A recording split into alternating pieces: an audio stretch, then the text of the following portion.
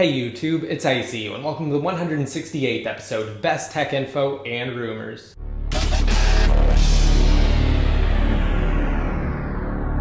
To start off in today's episode, I wanted to discuss jailbreaking, more specifically RageBreak. So following the recent release of Apple's 7.0.4 firmware update, a developer by the name of RageMaster has pushed out an updated version of his RageBreak utility. Now for those of you who don't know, RageBreak is capable of jailbreaking iOS 7.0, 7.0.1, 7.0.2, 7.0.3, and 7.0.4 on the iPhone 4. And unfortunately, because the Evader's iOS 7 utility has yet to be released, the latest jailbreak is restricted to just the iPhone 4. And the primary reason for that is because RageBreak is based on WinOCM's OpenSnow Project, which utilizes GeoHot's old 2010 limerain exploit that's based off of a hardware vulnerability that Apple simply cannot patch without releasing new devices, which they've done since the release of the iPhone 4, and would function on other devices except for the fact that all A4-powered iOS devices have been phased out by Apple over time with the release of new firmwares. And now in iOS 7, the last one to remain is the iPhone 4. So again, RageBreak is nothing new. It uses a very old boot ROM exploit from again over 3 years ago. Moreover, the version of Cydia that RageBreak implements isn't official.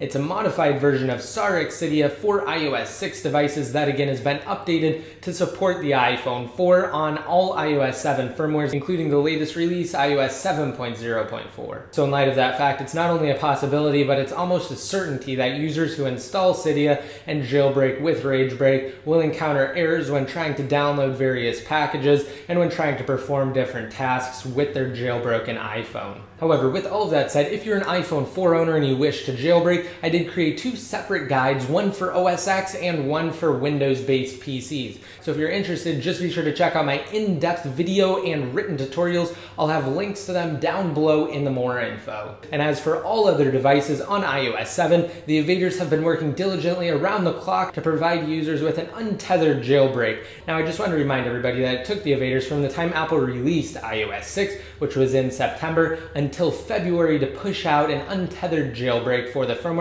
and actually the only untethered jailbreak for iOS 6. And it's only been just over 2 months since iOS 7's release. And the Evaders are definitely further along in development than they were last year at this point. So if you guys are at all interested in the jailbreak process, I'll link you to my latest jailbreak update video down below, which contains more details on the topic. And to wrap up this week's episode, I wanted to quickly discuss FreeAppLife. Now I'm not going to go too into depth, but for those of you who don't know, FreeAppLife is a service brought to you by myself, Marcus from Infinity, formerly Webland Installer, and Adrian from Jailbreak Nation and iPod Uplink. Essentially, it's geared towards users, and it allows our users to download sponsored applications for points and then redeem those points for various prizes, including gift cards and application codes. Now, since the initial release of FreeAppLife, we've definitely encountered some issues. We've learned from those, we've updated the service, and we've launched a new tracking application for the service that increases the accuracy of sponsored applications and also the number of them. Keep in mind though that we're working each day to improve the service, and if you have any suggestions, just be sure to let us know. And since last week I created 2 new videos on the topic, one giving a demonstration of setting it up and the new tracking application, and the other one I detailed my 2nd generation iPad mini giveaway, concluded my iPad Air giveaway, and selected a random winner, in addition to announcing that we'll hold numerous giveaways in the future, and that we're going to be updating the service with new app codes for Cyber Monday. Again, we will have apps with awesome point discounts, so just be sure to check it out, especially if you want a chance to enter to win an iPad mini and you want numerous entries to do so.